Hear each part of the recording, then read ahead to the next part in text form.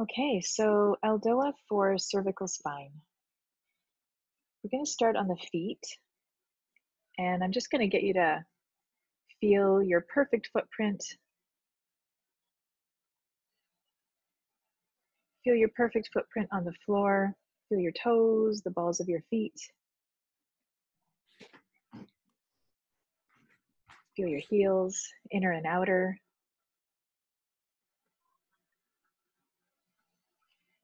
And as you inhale, sweep your awareness up with the breath from the feet, up through the legs. And as you breathe your next breath in, keep sweeping up higher, up through the pelvis, through the inner organs. Keep sweeping up on the next breath through into the chest. Feeling your breastbone and sweeping up into the face and the head. Feeling the ears and the top of the head. And feeling your arms hanging down. Feel the weight of gravity. If you can sense into how the weight of gravity is putting pressure on your body, but how the strength of your body is lifting you up through gravity.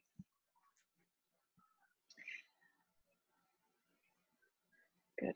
So let's start with balancing on the right foot, just a little sort of gentle balancing, and we'll keep that right knee a little bit soft, and then we'll lift the left knee to about hip height, and we'll point and flex the left ankle.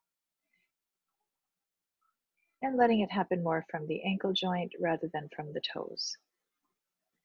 Pointing and flexing. Good. And then resting your left foot down on the mat. Find your left footprint on the mat. And let's take that right knee up. And pointing and flexing from the ankle. Point and flex. Still maintaining the awareness of the breastbone, the crown of the head. And then we'll let that right footprint come back down to the mat. Great. Okay, and a roll down. So we want to at least get the spine, it's rolling each time we practice. So we'll let the head start to come down and forward, and let the rest of the spine fall forward, like it's trickling down like a big waterfall. Just letting it go nice and easy, taking as many breaths as you need, and then coming back up, unrolling. We'll do that a couple of times.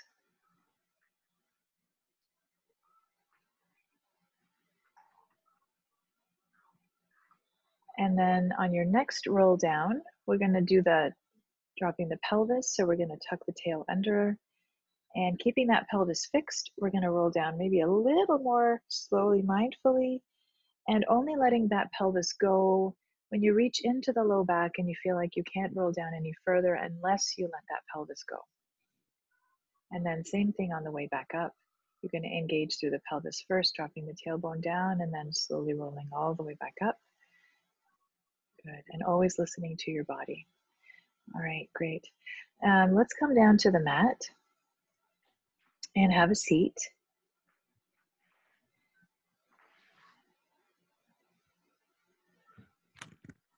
And we're gonna do a few roll up and downs from a seated position. So I want you to bring your soles together, the soles of the feet. So you have a diamond shape inside the legs. And then as you inhale, we're going to lift through the crown, exhale and roll yourself back all the way to the mat.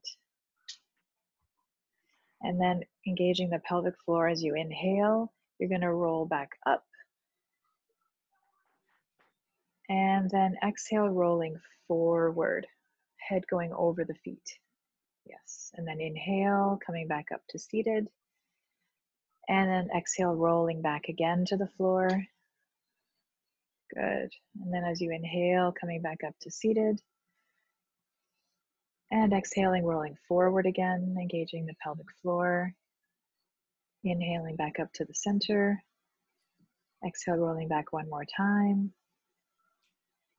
And then inhale, rolling back up to seated. Good. And then we'll take that left hand towards the floor and raise the right arm overhead for a side bend. So we're going to side stretch those ribs and let your left arm sort of slide out easily. And you're always listening to your body. So you always want to know what is happening. You never want to go into a place like a zone of alarm is what I will call it, where you're like suddenly feeling disconnected and not aware of the sensations. So you want to be aware of the sensations. And then we'll switch sides, taking the other arm down towards the floor, raising the right side, breathing into the right ribs. Good. And coming back up to center. Let's come forward onto the hands and the knees.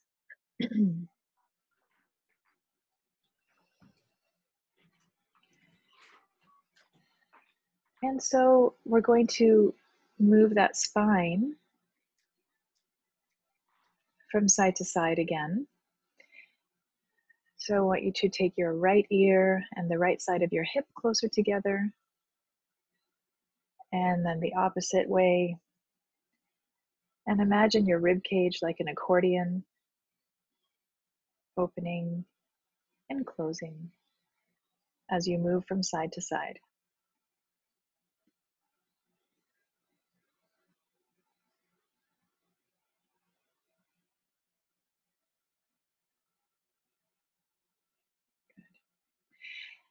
And then once you come back to the center, let your hips fall back down to your heels.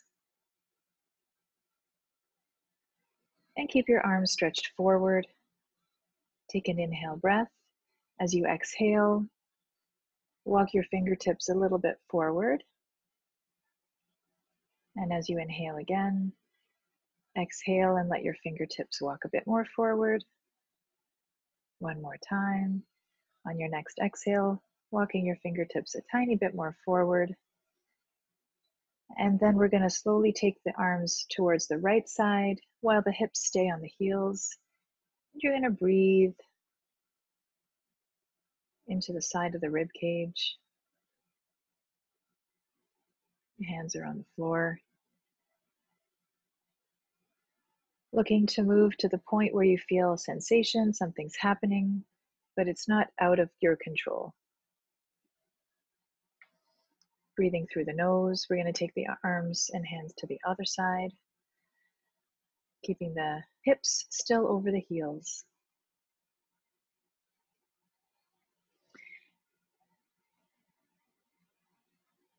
And as you're breathing,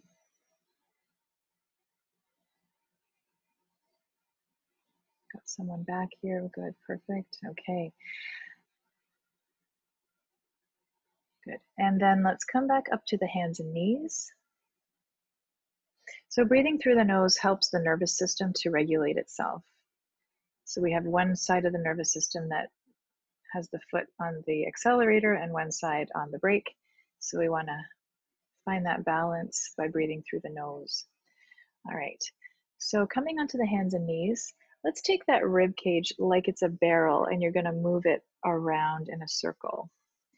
So you're going to move it to the left, up towards the ceiling, down to the right, and down towards the floor, while your knees and hands stay fixed on the mat. So you're just doing this like big circle with the rib cage. And then we're going to go the opposite way.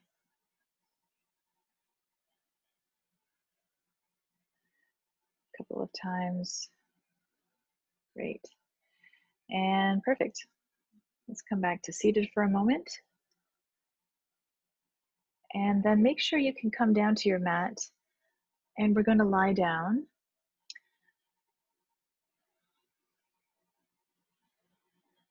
And I want you to make sure that you have enough space behind your head so you can lengthen your arms without touching maybe the wall or the couch or whatever's behind you. So you want to have enough room to stretch your arms back. And if you know that when you have come to Eldoa classes that you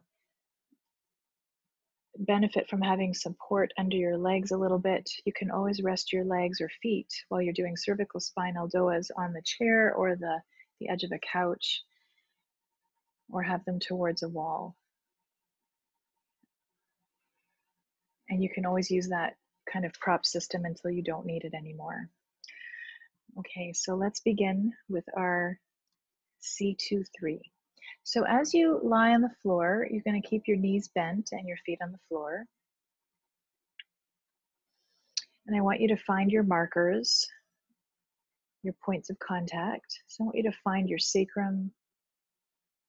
I want you to find your low back ribs and find the back of the sternum.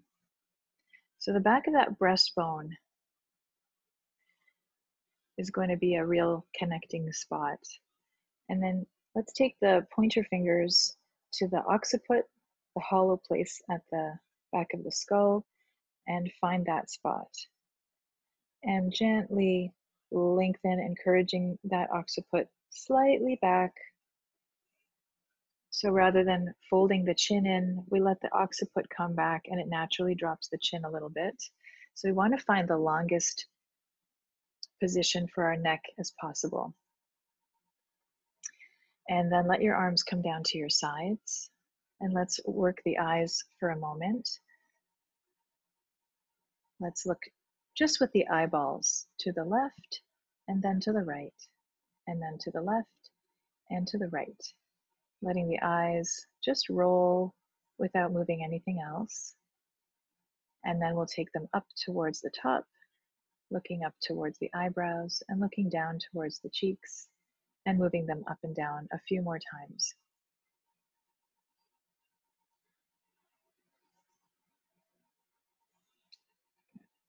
And then let the eyes relax. And then we'll take the arms up towards the ceiling. We still have the feet flat on the floor. And without doing any rotations, let's just take those arms towards the ceiling and back down towards the floor. Up towards the ceiling, down towards the floor. Let's take those arms down by the side of the body. And I want you to now feel at your breastbone how connected the arms are to the breastbone, behind the breastbone. As you lift your arms up towards the head, feel that movement connecting all the way through your body at the back of the sacrum. So you're going to move the arms up and down slowly a couple of times from the hips towards the ears and back, connecting to the breastbone.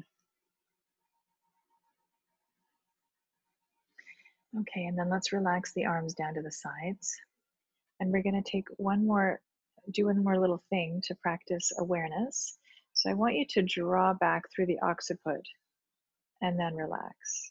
Draw back through the occiput and relax. So what's happening is you're drawing, reaching through the top of the head towards the short end of the mat behind you, and then relaxing. Now, as you're doing that, I want you to notice what's happening at the breastbone. Is it lifting and lowering? If you notice when you draw and reach through the crown of the head, if the breastbone is lifting, I want you to practice keeping that breastbone lowered down. So it's a very subtle thing that you'll be working on during the Eldoa exercise. Okay, so let's relax now and let's get ready for our C2-3. So with your feet flat on the floor, take your arms down by the sides. So your hands are going to be at the side of your hips. And I want you to now reach the arms forward with your wrists flexed, slightly externally rotating from your shoulders. And you're going to push forward through the palms. And then let's take the knees up towards the chest. So we're going to build this in layers.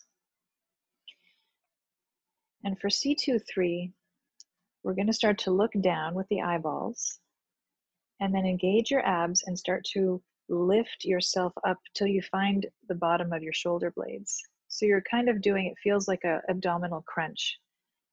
And you're going to be pressing those palms forward, drawing back through the upper teeth, keeping the face fairly relaxed. You can't really take very deep breaths in this one, so take as many breaths as you need, not trying to take them too deeply. So you want to maintain this lift into the bottom of the shoulder blades. The more you draw your knees towards you, the harder it's going to feel. So you want to keep lifting and now pressing back through the middle of the neck. Keep reaching back now through the top of the neck, dropping the chin down a little bit more. Keep reaching the palms forward, looking down with the eyes. Last couple of breaths. Very slowly, let your arms soften and take your hands to the back of the head, and then let yourself lower down, and you can touch your feet down to the floor. All right. Take a couple of breaths here, relax, and let everything get soft. So we're building intensity in the exercises, and we are putting our body into fascial tension, but we're not trying to hold tension and be tense. So there's a big difference between creating this tensegrity and noticing the tensegrity in the body, but then being tense and rigid. So we're not trying to be tense and rigid, okay? Next one is one vertebra down. So we're gonna start taking the feet off the floor, knees towards the chest again.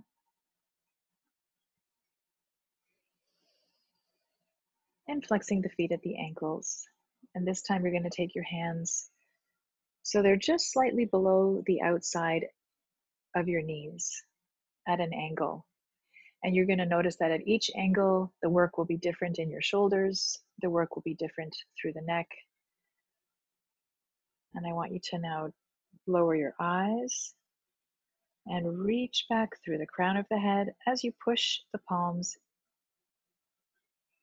at that angle. We're going to hold this for 1 minute. Breathing through your rib cage, feeling your ribs through the back and the sides. Reaching back through the crown of the head. Beautiful. Imagine your breastbone is reaching down. Imagine your tailbone is reaching away from the crown of your head, creating more and more axial extension. As much length from the crown to the tail. If it feels right for you, you can just slightly lift the head about 1 centimeter and stretch the crown back a little bit more. Good. Beautiful. Keep reaching back through the top of the teeth. On your next exhale breath, you're going to soften your arms, relax the head back to the floor, and let your feet touch down. Good. Take a couple of breaths here.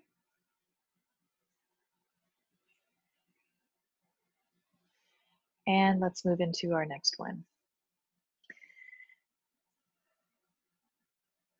Finding your anchor points, low back ribs, drawing back through the top of the head, roll your eyes down, and now reach your arms straight up to the ceiling.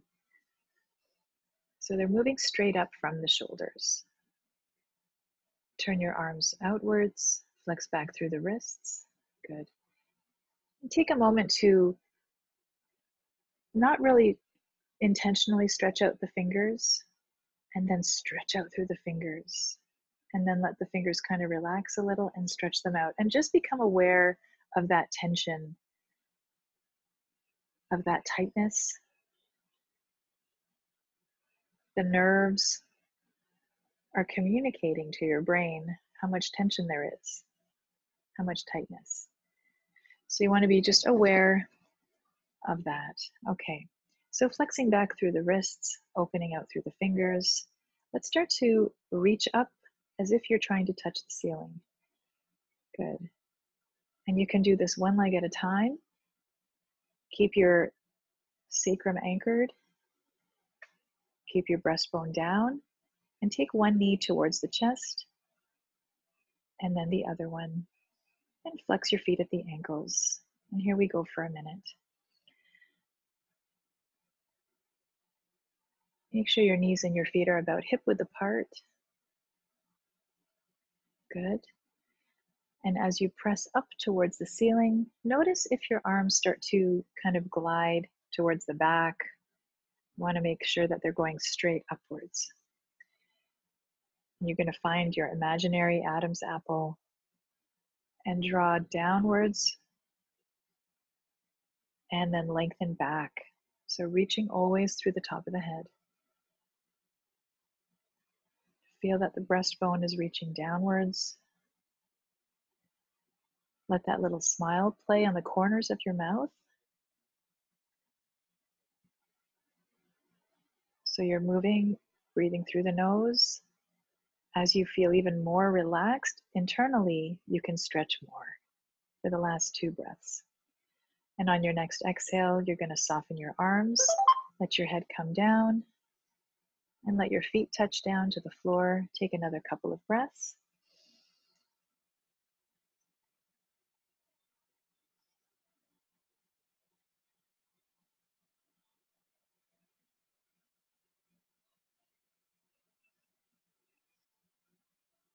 And for the next one, let's start by bringing the knees towards the chest. So you know what it feels like to come into the exercise or the sort of starting position a little bit differently, coming up with the knees first, sometimes coming up with the knees after, and making sure the knees and feet are the same distance apart. Good. And now let's take the arms back up towards the ceiling and find your breastbone. Imagine it's like this touch point, this like a circle.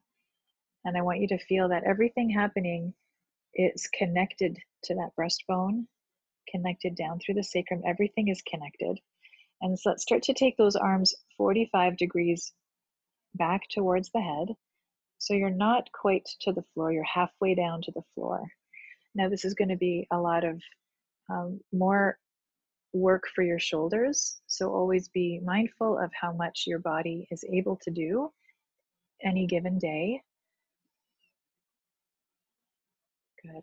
And giving yourself little external rotations through the shoulders as you can, as you feel your body is able to, making those movements on your exhale breaths. Good. Drawing your knees towards your chest, pressing down through the tailbone, pressing down through the breastbone, reaching back through the crown. Make sure your eyes roll down to look towards your thighs. Keeping your feet flexed, wrists flexed. Open out through those fingers, feeling that fascial tension. Good. See if you can one more time press back through those palms as you anchor down through the breastbone. And then very softly relax your arms, softly relax your legs, and relax the spine. Feet touch down, take a couple of breaths.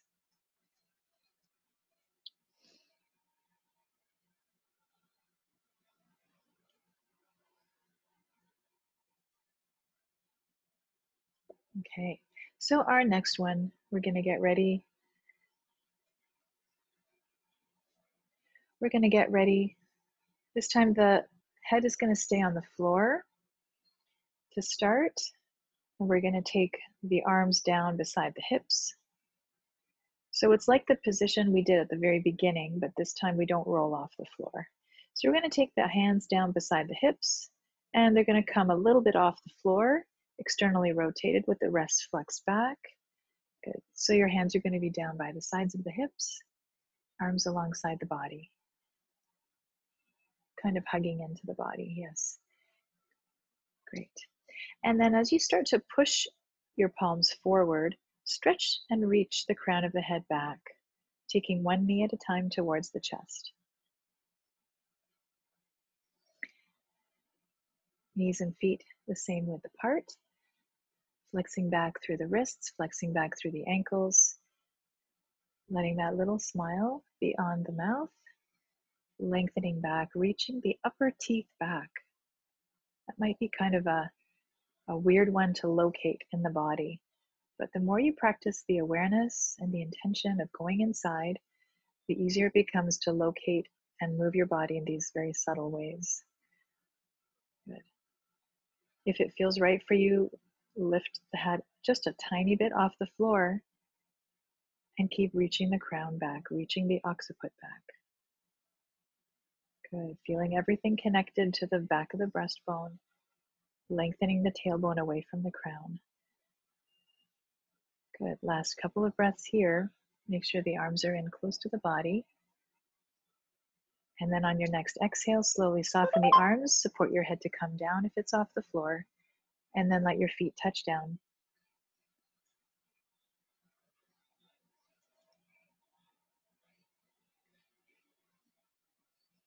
The thing about lifting the head off the floor, it can feel pretty intense. So if it feels too intense to have it off the floor for the whole posture or for half the length of time, you can always practice a little lift for a couple seconds and then slowly lower it down, but trying to maintain the length until your neck strengthens and you can hold it up for longer. So you can always work your way up to holding for a longer period of time. Okay, let's do our last one, our C71. So let's take the arms up towards the ceiling.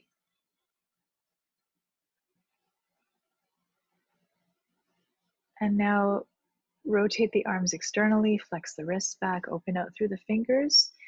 And you know when we're seated and we're doing one of those mid-thoracic postures and the arms are in a V? We want the arms in a V for this one. So let's take them out into a V. Good. And lower them down towards the floor. So you're going to take them up over the head. Yes, into a V. Perfect. Looking down with your eyes, let's lengthen the neck, the cervical spine as much as possible, and one leg at a time, take the knees towards the chest. Flex the feet at the ankles. And making sure that your hands are not actually touching the floor, they're just hovering. And here we go. Breathing through the nose, making sure that you're not clenching through the jaw. Feeling like all of these connected tissues on the inside, through the whole inside of the neck, through the whole roof of the mouth, through the brain, everything, all of those tissues are lengthening back in space. From the breastbone down, everything is reaching the opposite way. If you draw the knees a little tiny bit closer and lift the head a little bit off the floor, you'll notice it gets a little more intense. You're going to feel it in the fascial body, myofascial body. So holding it there, a little bit more external rotation through those arms, flexing the wrists, open out the fingers, staying really calm with your breath right through the nose. Last two. On your next exhale, you're going to soften your arms, relax the head to the floor, and let your feet touch down. Relaxing the whole spine, taking a couple of deep breaths here.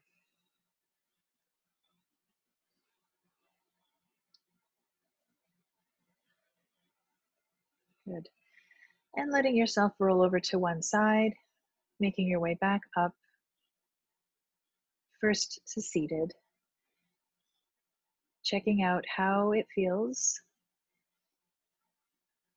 through your neck and shoulders.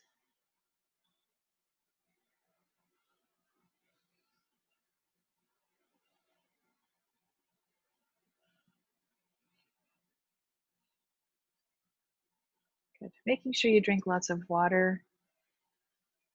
And remember, you can always finish your day with your L5S1 at any time or before bed.